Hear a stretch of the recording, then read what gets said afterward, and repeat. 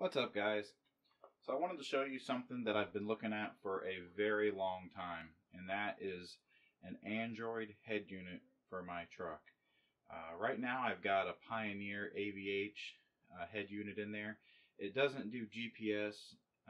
It doesn't do a whole lot. It connects to your phone, and you can do transfer your Pandora to it and your Bluetooth music to listen to, and it'll play off the phone.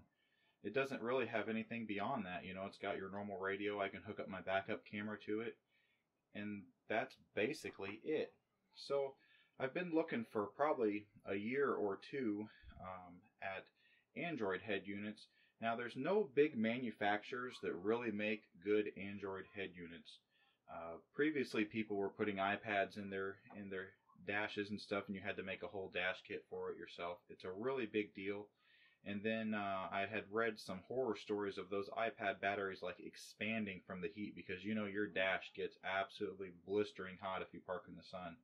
So that's something I didn't even want to mess with. Even though I love iPads, they're great. I don't like iPhones, but iPads are great. Anyways, I've been looking at these Android systems for the last couple of years. They've had a few of them. They've always been a little bit more than I wanted to spend, $300-400, and what you got wasn't something that I wanted. It didn't come with everything. Well, I finally found something that is amazing, and that is this Atoto. See if I can focus a little bit better on it.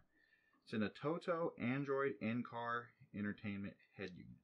Now, this has customized Android, so you're not going to have a problem trying to install any kind of apps from the Google Play. Everything is going to update properly, and that's what I like the most about it. Basically, you can download any apps that you got on your phone, install and keep them updated.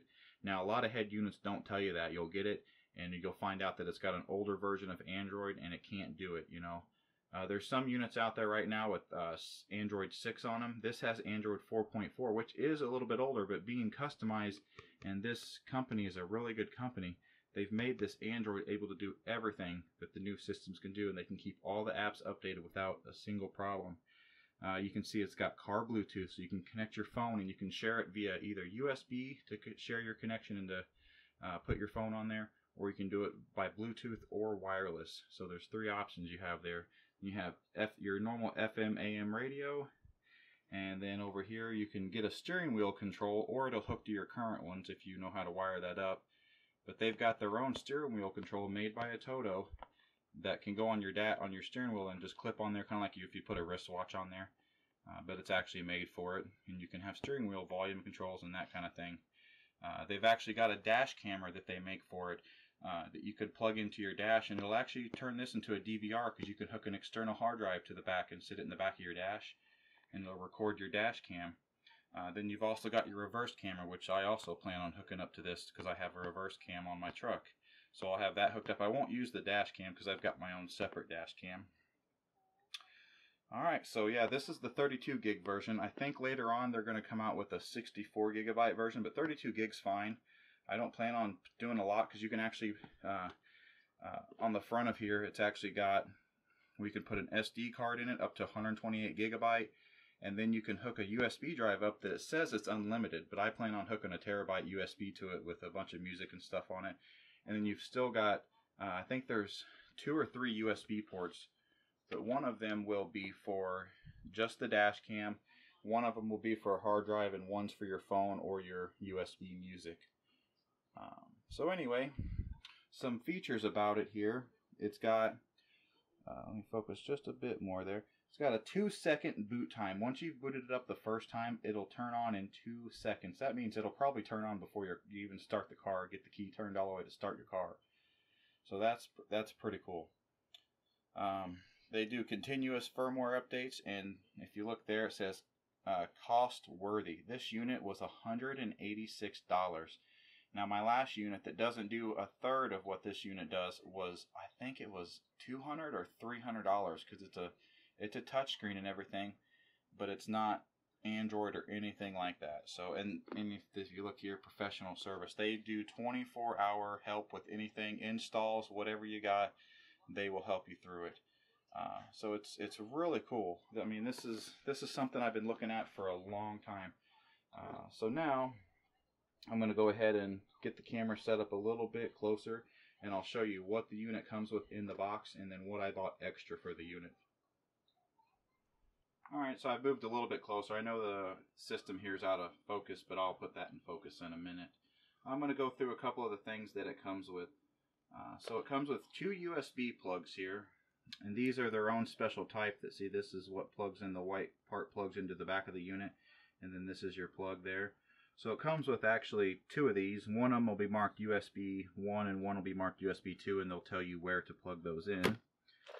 Next, you've got your standard plug for the back of the unit, and what's nice is every one of these is labeled to tell you what it is and what it goes to, so that's pretty cool.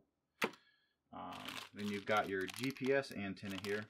Now I've had one of these with my dash cam that was just exactly like this, but it wasn't magnetic. This one's actually magnetic, so if you wanted to stick this up above your headliner and magnet it to the top of the roof underneath everything and be out of where it isn't seen, I guess you could do that. I don't know if that would block the signal very much. Normally I mounted mine to the top of the windshield behind the rear view mirror. So this actually comes with a sticky pad for that. So if you just want to stick it to your glass, you still got that option. So there you go, GPS antenna. Then it comes with your mounting brackets and all the screws necessary. And something else they actually just started including was the microphone. There's actually a microphone on the front of the unit over on this upper left corner, but some people were complaining that it wasn't picking them up properly. And I kind of looked at it and I could see why, because the hole in the front is probably a few centimeters, or probably a quarter of an inch or whatever out from the mic. That's actually on the control board in there. So I could see why that was a problem. So they actually threw in a mic now for no extra cost, and they didn't even up the price of the unit. I've already got a microphone on my current head unit to talk on the phone and stuff while you're driving, so it's really nice to have these. These are like some of the coolest things that I have to get on a head unit, you know, to be able to talk while you're driving. Then of course you've got your manual, and it's a pretty decent manual. It doesn't go super into depth with a lot of it, but it does have quite a few pages with pictures, and then there's some of the accessories there. So there's the dash cam I was telling you about that you can get in the upper left corner there, and here's their rear view camera that they've got that you can plug in, or you can plug in your own. Here's their EOBD2 reader that you can get to read the metrics off of your car, because they've actually got an app on there. It works with torque and whatever else you want. And they've got a Atoto DVD-ROM box, and you can throw in a bunch of DVDs in there, and it's like I guess it's like you know, from the older days, if you had car stereos, you had a switcher in there that moved probably 10 or so CDs around, and you could flip through them, you know. I forget what they call them now. I used to have a CD player that took 3 CDs, and you could you know, spin between 3 CDs. And there's the steering wheel control there that you could get, and that just goes right onto your steering wheel. My stupid watch is ringing. Alright, I declined that call on the watch. Okay, anyway, so here's a couple things that I got for it extra. So this isn't made by Atoto, but this is a separate EOBD2 adapter.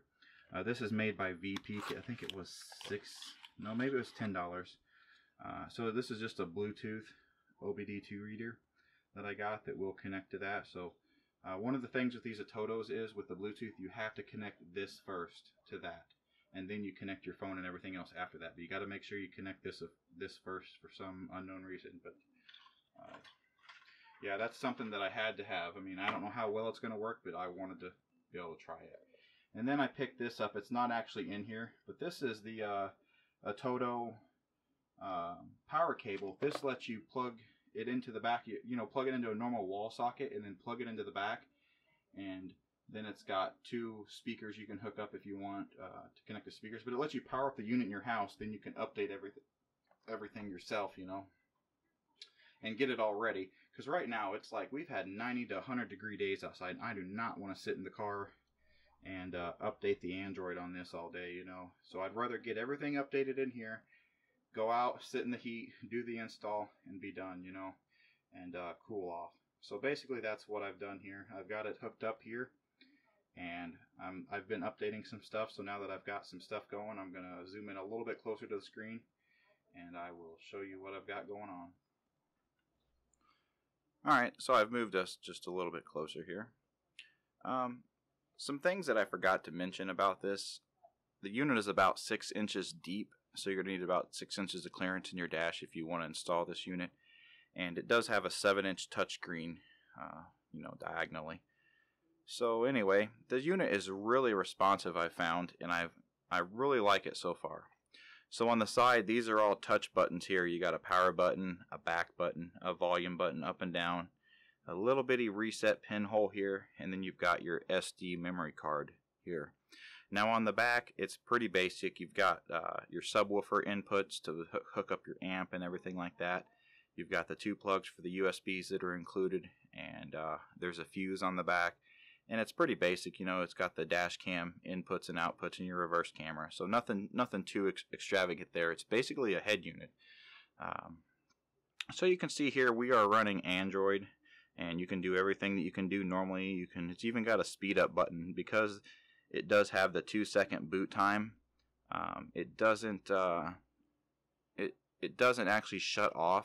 So if you have an Android phone or something like that, or a tablet, you do have to turn them on and off, every few weeks or months or whatever, because they will get kind of jammed up. But it does have a speed up button handy there. You've got your settings, your Wi-Fi. I mean, it's basically a normal tablet. It's even got a restart button there to make it easy to restart. And then you've got your normal stuff here. You can swipe everything out of the way, from your updates and that kind of thing. I think this is the clear all button. Let me click that.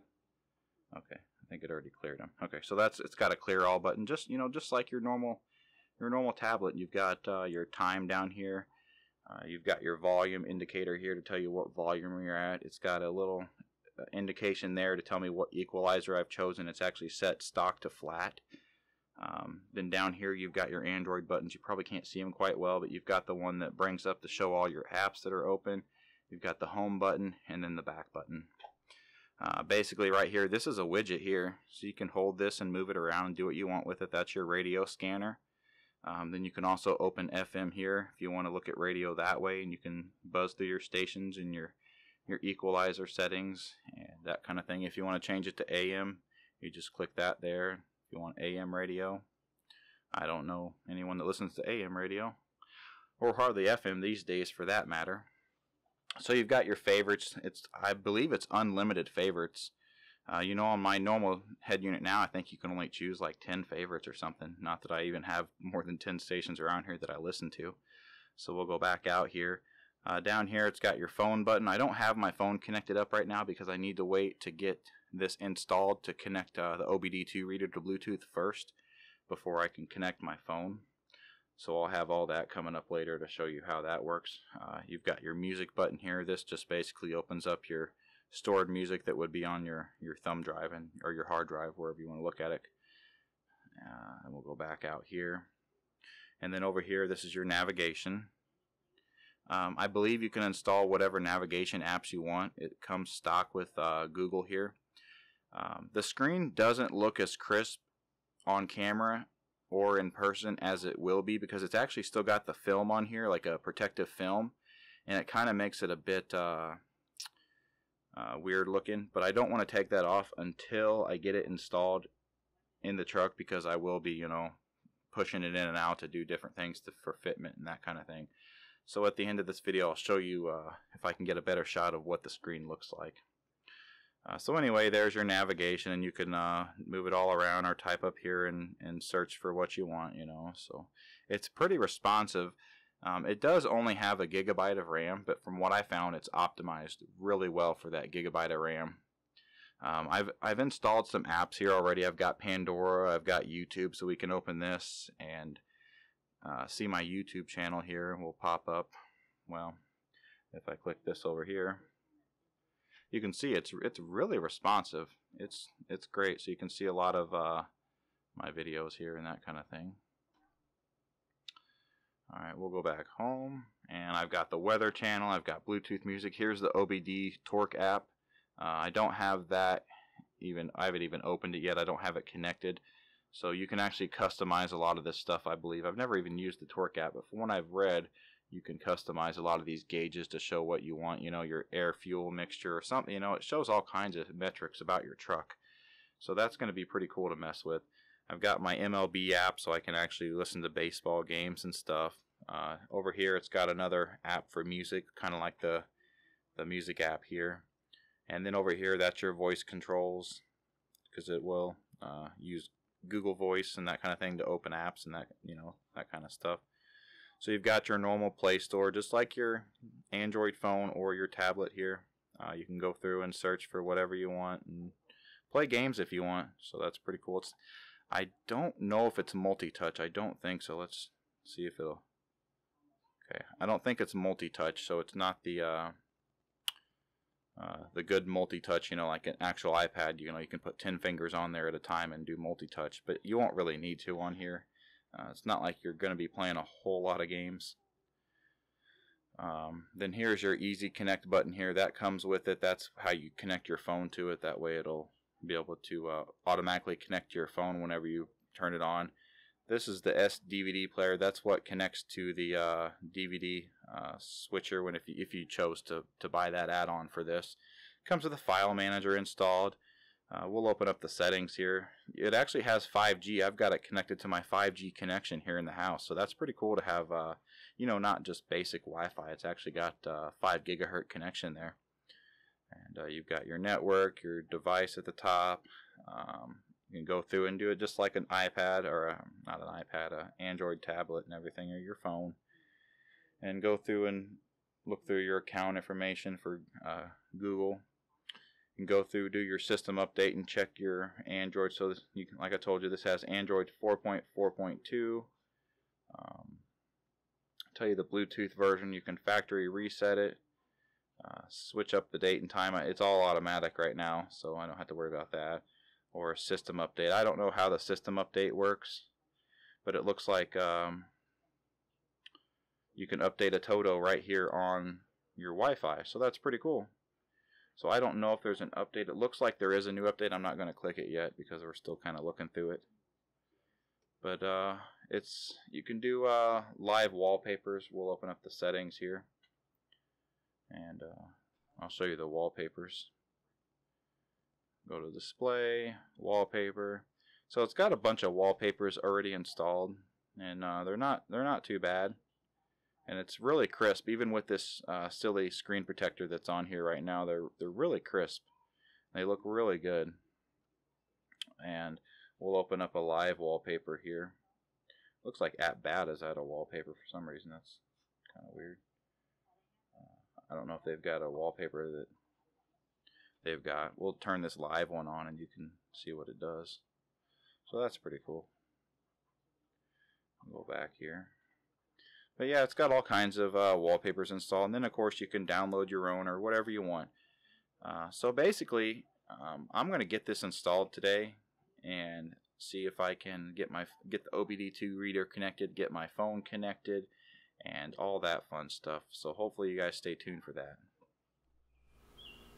Alright guys, so it's later on in the day. I've already installed this and gave it a good test. I wasn't going to film the install because it's just a basic head unit install, you know. If you've ever done one, you can do them all, so there's no big deal. The only difference with this is you plugged in a GPS antenna which just screws in one spot, and you plug in a microphone and a USB, which is all just basic stuff. So I've got it off now, and I wanted to show you how quick it boots up. Now your first boot will take you know, a couple minutes, and then anytime you actually power down the unit to refresh it, you know, because like I said, every 3 months or so you might want it to refresh it, just like any phone. You know, like if you've got a cell phone, you know, you usually want to power it off once in a while just to, you know, help speed it up a little bit. But anyway, once you've got it installed and you're through the initial boot, it's only 2-second boot time. So I'm going to show you here. Just click the key on. Let me turn my air conditioner down because I was sitting here with the AC on, configuring a little bit of stuff. Alright, so here's turning the key on. And before I go any farther, you can see I used my old thing in here because I did have a big touchscreen display in here already. It just wasn't the Android style, but I used my old install kit, and everything just fit perfect, and it absolutely looks like a factory install just like the other one did. So anyway, I'm going to turn the key on now. And there you go. It's already booted up. And there's the music on, well, the radio. So anyway, I'm going to zoom in here and kind of show you a couple things. I'll try to focus it just a bit here. Okay, so now you can see a little bit of what's going on. I'm going to go ahead and turn the radio down. So you can see you've got buttons on the side, or once this is popped up, you can do what you want there and change it with your finger. But it's super responsive. Basically, I've got my just my thumb drive hooked up now, but like I said, you can hook up a big USB hard drive or whatever. So right now it's just updating my songs because I've put a bunch of extra songs on here. It's kind of searching my thumb drive and everything and looking for everything.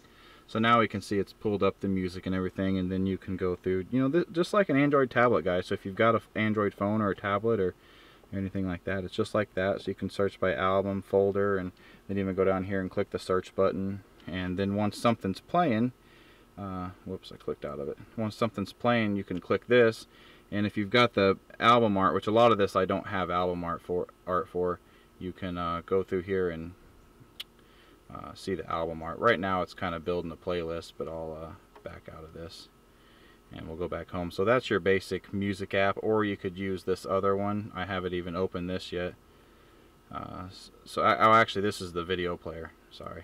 So that's to play your video files, and I don't have any video files on there now. I already showed you the navigation, but basically you pop it open and you know, it'll show you right where you're at, and you can click up there to go anywhere you want. So hopefully it's pretty well focused. Back out of here. Now this is the other thing here that I just installed. I hadn't got to show you yet. This is the EOBD torque. This is one of the main reasons I installed this. So the truck will probably have to be on here because it's actually not getting any data until I start this. So I'm going to go ahead and start the truck. It's going to be a little bit loud, guys, because my exhaust is loud and I've got the doors open because it's like 95 degrees out today. So bear with me here. It'll be loud for a minute, but you'll get to see the data as it connects to the EOBD2 reader. Just give it a minute here. Usually it takes a minute to connect when it first opens up. I've got it set to where it should open in the background and stay running, but I haven't seemed to get it to work like that yet. So this app's pretty new to me. I don't know a lot about it, but up here in the corner I can see that it has found the EOBD2 reader. It is connected, and it's with that little light flashing up here behind my finger. It's waiting for information from the truck. So I don't know if that's like a lag between the EOBD2 reader and my truck, because you know my truck's an 04 Silverado. So I don't know what kind of time it takes to get that data. But once it's connected, it works perfect. It doesn't have all the sensors like some of the new vehicles, but it does do quite a few of the sensors. So once it connects here, we're going to have some information. It may take a second. I'll go ahead and click off the video and bring it back once it connects. Alright guys, just a few minutes later, I actually went ahead and just rebooted the Android system, the head unit here. I think it was having a problem because I actually updated the app. I bought Torque Pro just after I did it and had it all set up. So anyway, this is what it boots into on Torque. The only difference between Torque Lite and Torque Pro is you can get a bunch of different gauges and stuff here. So here's my real-time stuff that I have set up, and all this stuff is changeable, the sizes, the type of gauge, and what it looks like. So up here I've got coolant running to show the temperature. That's speed. This is revs. It's not getting any data right now. It usually does. I'm not sure why. And like I said, that could be a problem with either my truck because it's an 04 and it doesn't send the information like it should, or it's the cheap adapter I bought, because I only bought the $10 adapter, and they actually had a $40 adapter as well. But it normally works. Like, that's the first time I've actually seen it not working. But then you've got your throttle percent, like how much the throttle's pressed in right now. That wasn't a boost gauge. I guess it changed to a boost gauge or something. I didn't have it set at that. Then you've got different stuff, like if you're a drag car, you can do that kind of stuff. You've got a pitch and roll meter. This is your emissions readiness. Like like when the truck boots up or starts up, it checks for misfires, checks the fuel system, checks your components, and checks your O2 sensors. Everything's complete with green that it does check for. The other stuff it doesn't check for, or it's incomplete, which means it just it doesn't do the check, I guess. Then you, like I said, pitch and roll. That button there will actually clear any trouble gauges if you've got any. I've owned this truck for man, since 2012, and it's 2017 now, and I've never had a check engine light or anything on this truck. It's been a great truck. Up here I've got a couple different things also. I've got GPS and the compass, and then I've got a little map there, and all this stuff is changeable. But basically that's the torque app, and you know, you can change a lot of this stuff. It's really neat to have this information going down the road. It actually, you can, I've just got into it, guys, but it'll actually set it up as where you can see your miles per gallon for fuel economy if you don't have that on your current vehicle. So anyways, that's the torque app. It is pretty neat. Then you can go into your other apps. Like I watch baseball, you know. My favorite team's the Cardinals. I know most people are Cubs fans now. I don't know if everybody's switched over or what. They've left their team and jumped on the Cubs team. So this is one of the reasons I got it too, so I can see this stuff on the fly. So you can see the game just started. I'm about to head in and watch it, but you can check stats on here or whatever you want, or even click the headphones. Oh, not that one. Click the headphones here and listen to the game. So click Cardinals at Mets, STL, and then we'll turn the volume up here. That's the arm of Dexter Fowler. There we can hear the ball game while we're going down the road. And I could do that before, but I had to have my phone connected and all kinds of other stuff. So, and you can see everything still plays in the background. If you don't want it to, all you have to do is go in here just like anything else and close it. It's pretty basic, guys. So if you've owned a tablet, you can do all this with the tablet and everything like that. I'm actually going to be setting up Fox Sports Go here, that app there, because you can actually watch the baseball games live on here if you've got it through your cable company.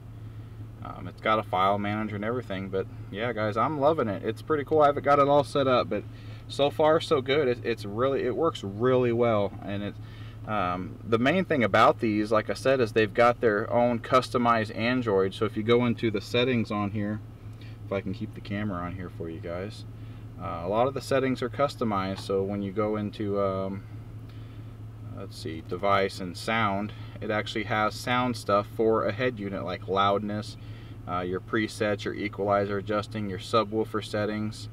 You know, it's pretty neat. And your auto brightness, like I hooked up the illumination wire when I did this, and you can actually change it to change with your headlight to dim it or not, you know, brighten it, whether it's your headlights are on or not, or with the time and everything. You can do your panel LED display. See these little LEDs on the side over here?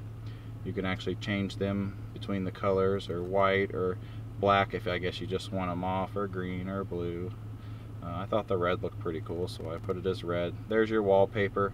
That's pretty easy too. Like I just opened up Google Chrome on here, downloaded this wallpaper, and it automatically found it and brought it in here. And then I can adjust the size. Well, if I actually click it here, that I want to change it,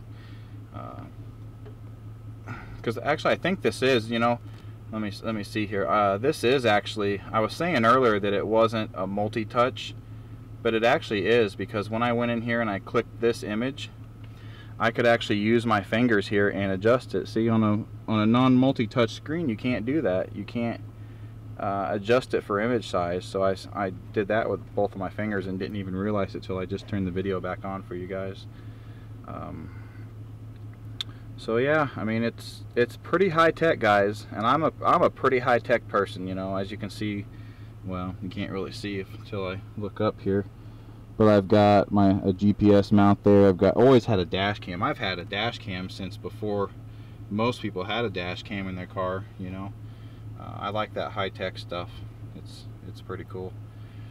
But anyway, that's it. That's pretty well it, guys. It works amazing. For $186, you cannot beat it. And you can keep adding pages on here just like a tablet. You can put more pages and put all your apps you want on here. And it's the 32 gig model, so it has plenty of space. And then you can load all your stuff onto a thumb drive or a SD card, or you know, anything you want. The hard drive.